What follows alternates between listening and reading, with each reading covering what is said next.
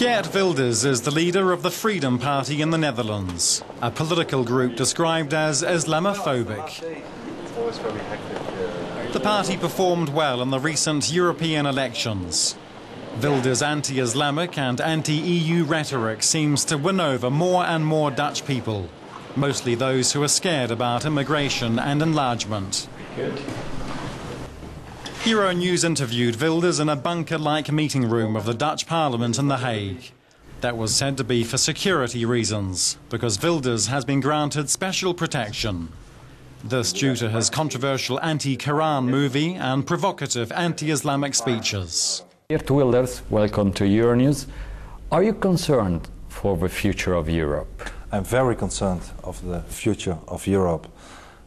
I believe Europe is a beautiful continent with strong countries, but unfortunately because of the influx of the mass immigration and the Islamization of our societies, I'm afraid that at the end of the day it will cost us our freedom. So indeed, yes, I'm very concerned. Why do you think that Islam is a threat for Europe? What is worrying you for this? Well, let me first say that I make a distinction between the ideology, the religion, Islam, and the people. I have nothing against Muslims, I have nothing against people. I have a problem with the Islamic ideology. I believe it's a totalitarian ideology, that it should not be compared so much with other religions, but with other totalitarian ideologies like communism or fascism. And there is no room in the Islamic ideology for anything else but Islam, and this is what I think that we should really fear. Don't you think that to say that Islam is a totalitarian ideology is dangerous just from a philosophical, intellectual point of view? Because we see that Iran, for instance, is fighting for more democracy, and they are Muslim. No, once again, people, I have nothing against people, and there are, and I acknowledge that there are moderate people who call themselves Muslims, so there are moderate Muslims.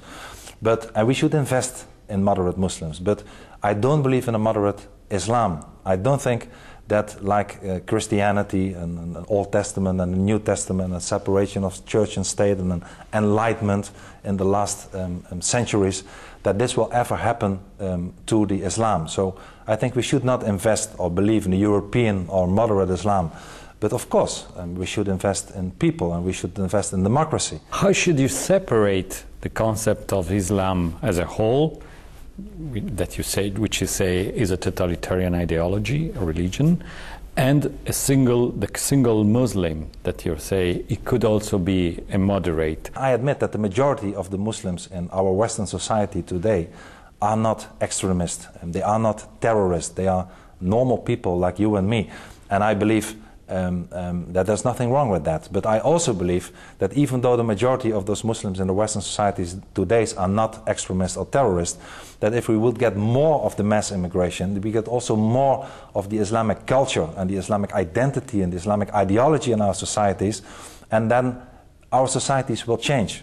We will have what we are witnessing in the United Kingdom today, 85 Sharia courts functioning, where a woman is less worth than a man, where homosexuals should be killed. I mean, this kind of anti-democratic law, which is Sharia, is part of the Islamic ideology, is exactly what is happening in Europe today. You said once that the Muslim people who want in Europe to implement Sharia must leave Europe. Do you agree? Do you still agree with this statement? I think Sharia, the implementation of Sharia, is the end of the democracy. If you believe in Sharia, you believe that apostates, that everybody who is not a Christian should either be a demitude and should be living under the rule of Muslims, or either should be killed. The same goes for women or homosexuals. They will have a terrible way of life in a society where Sharia is implemented. So I really do believe that if you are in a country and you are in favor of the implementation of Sharia, that there is very little for you to do. It means that you believe that women are worth less, half of even more or less than men. Sorry, but no, the Sharia law is very clear. The UK Islamic court are not hanging homosexuals. No, but they are having a law based on the Quran, and if we start acting like you are suggesting now, if we start saying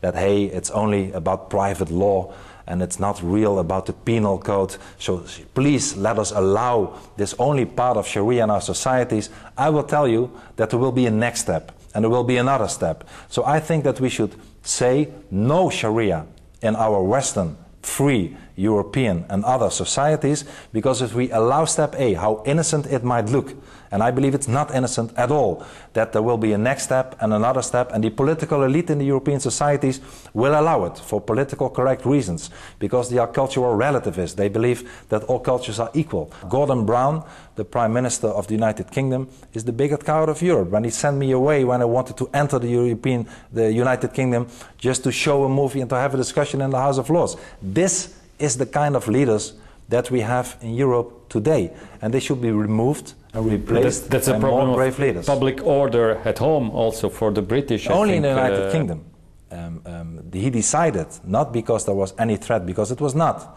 Like I said, I visited many countries for the same reason. I was welcomed in a very positive way. But the Prime Minister of the United Kingdom was afraid that somebody came and spoke against his views, said something nasty according to him about Islam, and he feared that there was pressure from Islamic people from the House of Lords, so he gave in. He gave in, he gave up, he played again the Chamberlain of Europe of 2009. You are against Turkey joining the European Union. For sure. Many federalists are against Turkey joining the European Union because they say that it will dilute the European Union. The idea of federal Europe will disappear. So you should be in favor of Turkey joining the European Union. I'm against a federal Europe. I want us to stay independent and Holland and only cooperate in the economic framework. And I'm against the joining of Turkey. I have nothing against Turkey. It's a very respected ally within NATO and a good friend of the Dutch people. But I believe it's not a member of the family. A good neighbor is not the same as being a member of the family. And it's an Islamic country. We will not only pay a very high price when it comes to all the cost, all the money that we'll have to pay to Turkey, but it's an Islamic country and we will get even more immigration to our societies, which is the last thing that we should need. Should you open the door to Ukraine, for instance? No, I think that no other country should join Europe. I'm even in favor of Romania and Bulgaria to leave the European Union. My party voted against the ratification treaty in the Dutch parliament for the accession of Romania and Bulgaria. We think Why? that, because first, the Dutch people believe that Europe is large enough. They are against any more countries joining, and I share their view.